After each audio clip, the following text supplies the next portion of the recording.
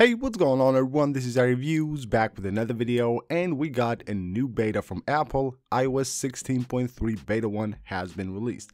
Now we haven't actually been expecting this update since we will soon move on into the holiday season, and of course there will be no new releases. We expected this to come actually in 2023, but it is here and it's a really interesting update.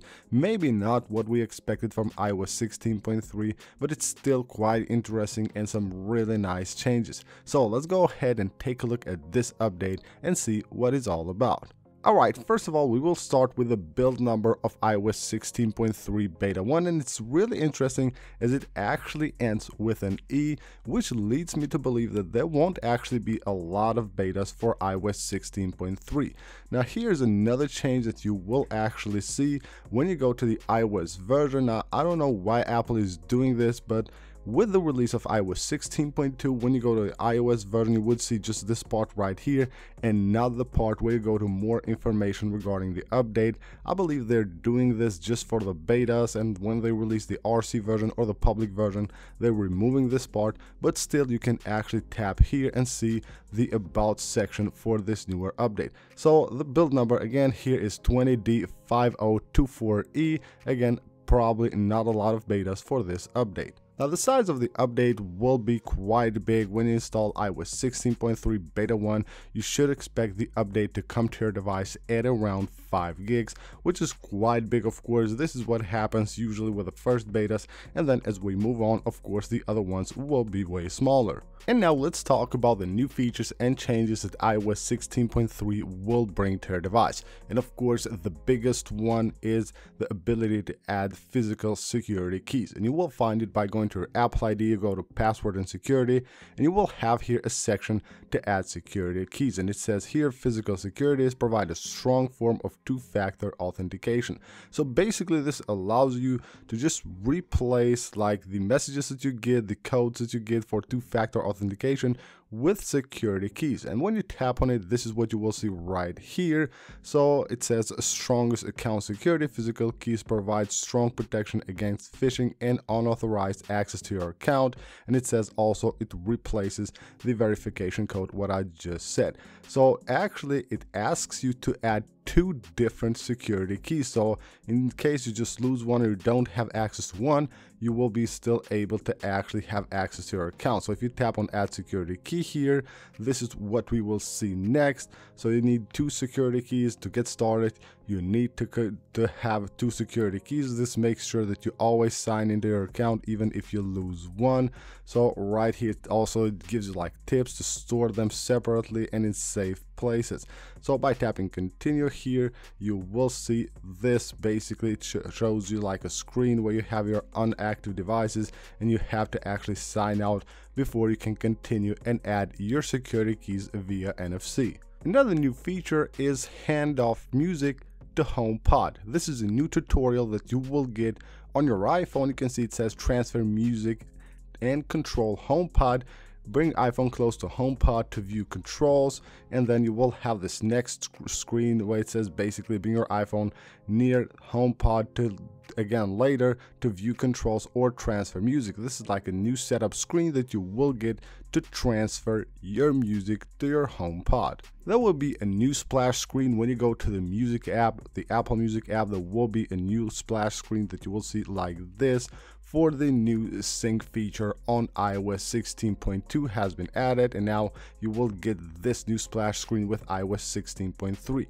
Now another change that has happened with the new sync feature on iOS 16.3 is this like volume hood right here that you get especially for the sync feature, and the lowest vocal volume that is right here has now been set higher. Even though it's higher, the volume seems to actually be the same, just like the visuals have changed and it's now a bit higher than it was on iOS 16.2. You will also get a new splash screen on the App Store to actually enable notifications. I'm pretty sure this will show up only to people that don't have notifications turned on for the App Store, and it gives you the option to enable notifications from here. There is also a new splash screen for the Translate app. Even though I had this app forever, it still shows me a new splash screen when I just open the app on iOS 16.3. So basically it says you conversations view, so choose side by side or face-to-face conversation view to actually translate on real time.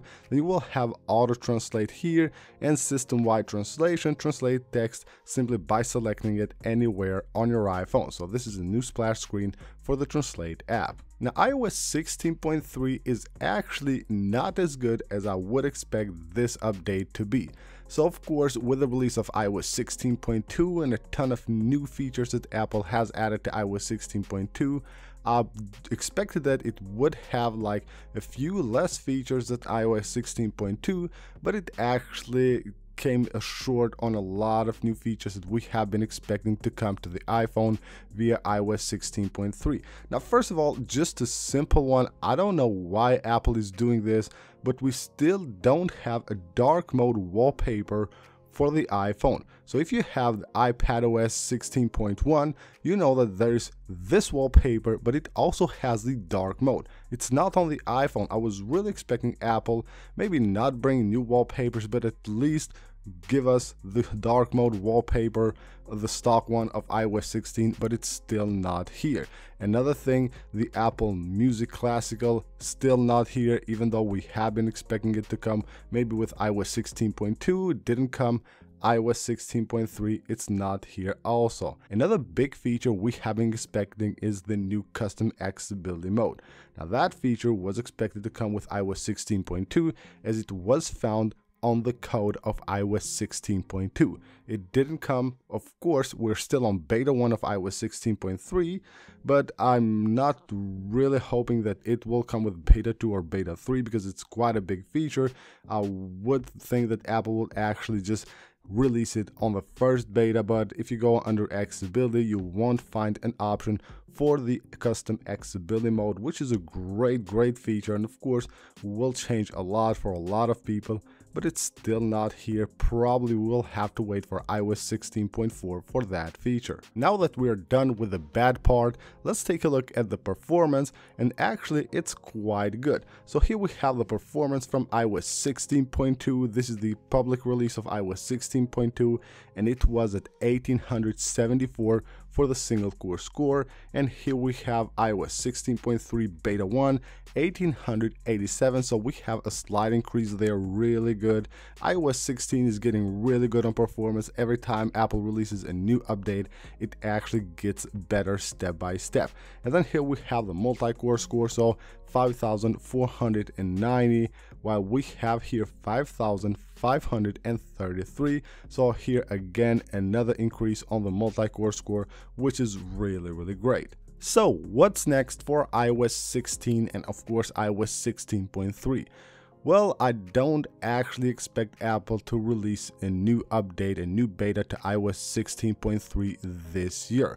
So we're currently, as of today, we are on December 15th, and of course the next week I don't think Apple will release a beta. If they will, they have to release it next week, but it's the week, of course, when the holidays start and we have Christmas and New Year's and all that, and I really don't expect Apple to release a new beta to iOS 16.3 until January, probably the first or the second week of January. And this update should go to around like 4, maybe 5 different betas before it gets released to the public, but due to the of course, days now, the holidays and all that stuff, I expect it to take quite maybe like 2 months until it gets released to the public.